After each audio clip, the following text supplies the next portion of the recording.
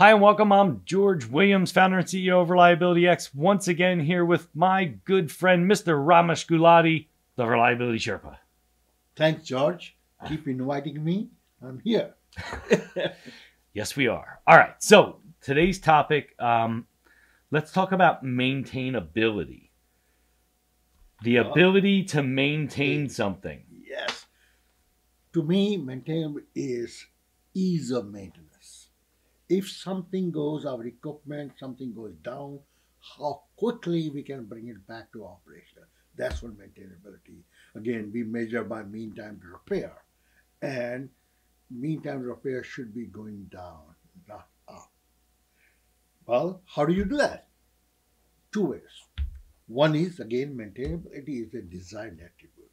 We have to build maintainability, okay, so that it's easy to maintain. Now, what that mean? What that mean is, think about, if my equipment is easy to maintain. If I have to change the V belt, it does. Just taking this something, cover out easily, and then somehow we can put a belt easily. Those are anything. And I'll give you another example, which I talked earlier. Also, that strainer. If there was a water line going, about 6-inch water line going to the large compressor motor for cooling the bearings and stuff. Now, the designer, in his own mind, to save some money, he did not, this strainer pipe was about 10 feet high.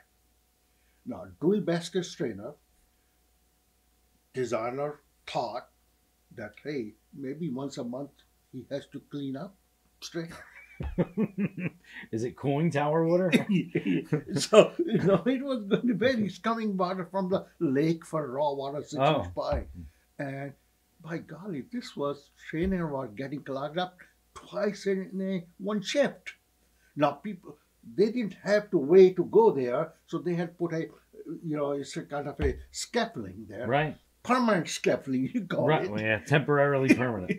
Temporarily permanent.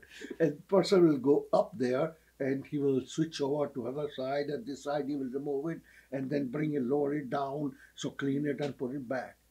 And after a few years of work, doing this way, unsafe condition. Yeah. Because water was, when he was doing, water will get on the floor and create unsafe condition.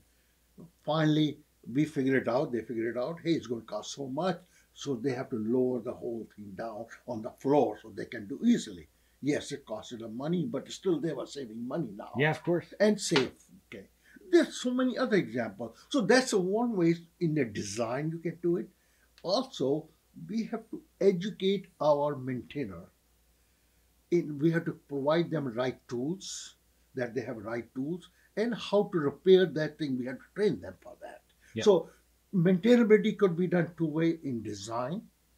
You build such a way so easy to maintain, easy to take it out, and also less component. Means if there are 6 bolts, can we do with 1 or 2, right, or 3?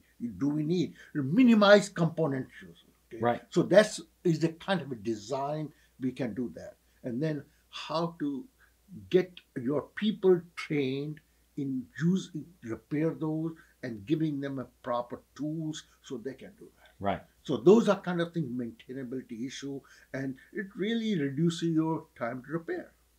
I think the other factor in maintainability is, just as an example, I remember a site that had several robots, and they always had a complete spare. Yeah. So if an O-ring went or something else went, it wasn't maintainability is not just can I fix that one component, but it's how quickly can I get the operation back up and running. That's it. Right? I mean, that's what exactly right. Right. So if I pull the whole robot, put a new one in, and I'm up and running, I can go repair that other one offline.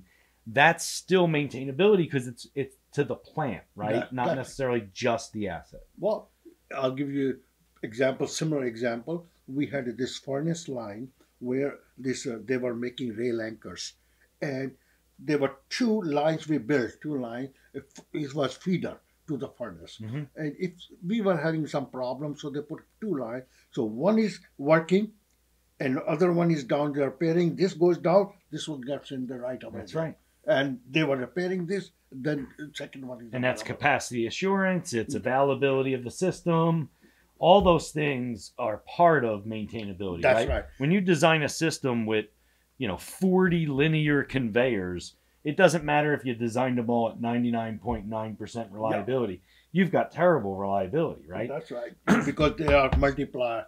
Right, right. And so from a maintainability perspective, you're stuck with how can I do the PMs? It always has to run. Like, I think maintainability is more than just the individual equipment, right? It's the whole system and how do I ensure its operation? That's exactly right. I mean, again, maintainability, make sure when asset goes down, equipment goes down, how quickly we back to operation. Right. That's a key thing.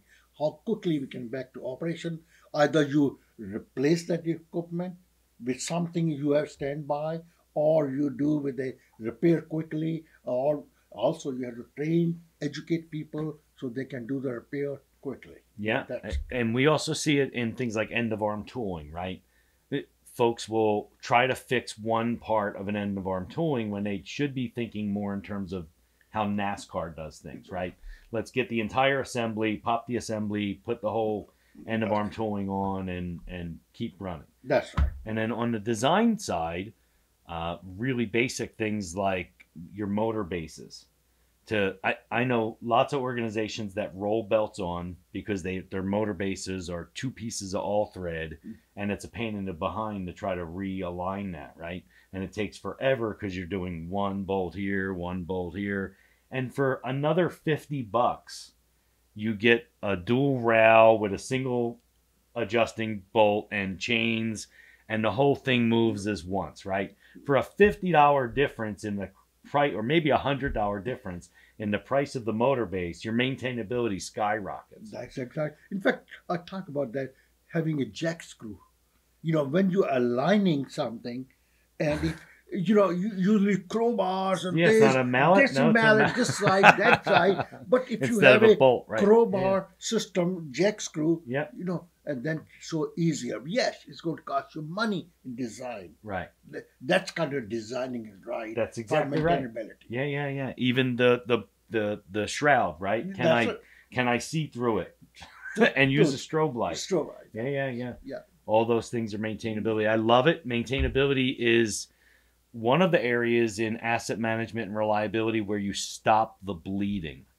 If right now in your organization you say to yourself, they keep giving me crap equipment, getting into your engineering standards and ensuring that things are designed for maintainability is a way to stop the incoming defects. As you were talking, something else came to mind. I was visiting this plant just a few months ago, and they got this new equipment. They were going to install, and the guy was showing me, look at this PLC. This is the 10th different kind of a PLC I got. Although we have standardized to these three, but procurement people know. Well, they saved the penny. Save the penny. So now I got this one I got to train people. I have to get a spare for those people. Again, those are maintainability, reliability issues. Yes, absolutely. So and cost issues. That's money that sits on the shelf, right? That's right. So, and that's why reliability is holistic. yeah. It involves a lot of different groups. It's not just maintenance that makes the plant reliable. If we can, train procurement guys, hey, saving dime here, we are paying a lot more money later Right. on. It won't save you money, Exactly. company. And that's what the key thing. We have to educate everyone, and everyone is a reliability person or maintainability person in the company. Awesome. Well, anybody that needs education in maintenance and reliability, there's only one place to go. You know that, right? That's right. Reliability X. So awesome. Well, for Ramesh Galati, I'm George Williams. Go make tomorrow better than today.